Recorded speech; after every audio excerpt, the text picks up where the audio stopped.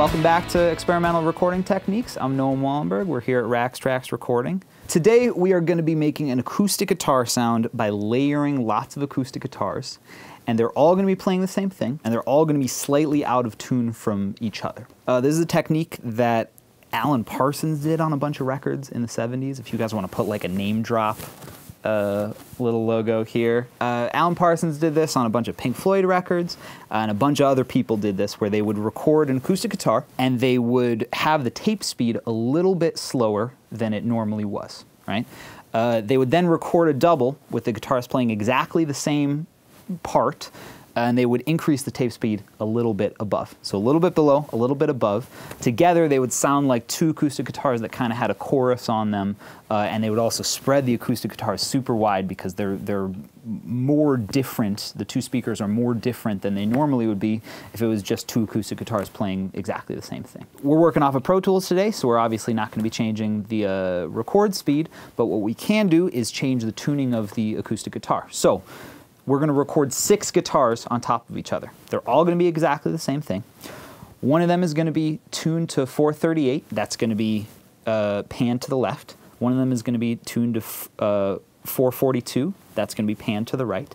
And then we're going to keep going incrementally, tuning it lower and lower and tuning it higher and higher.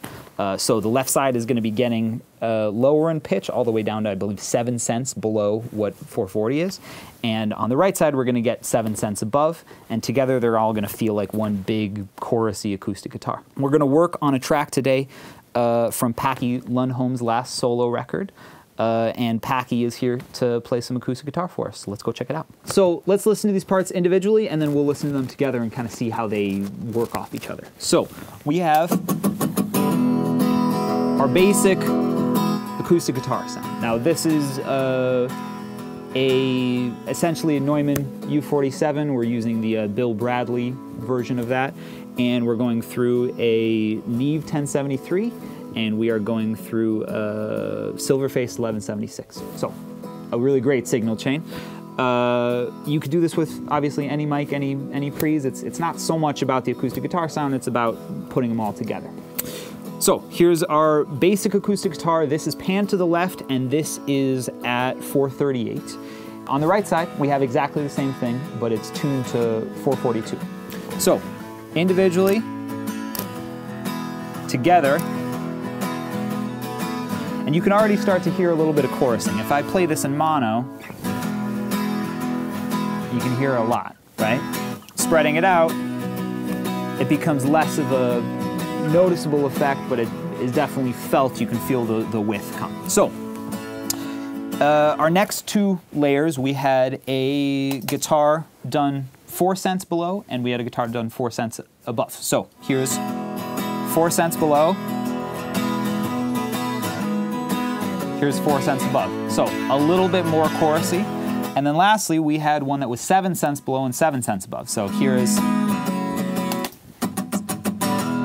7 cents below, 7 cents above.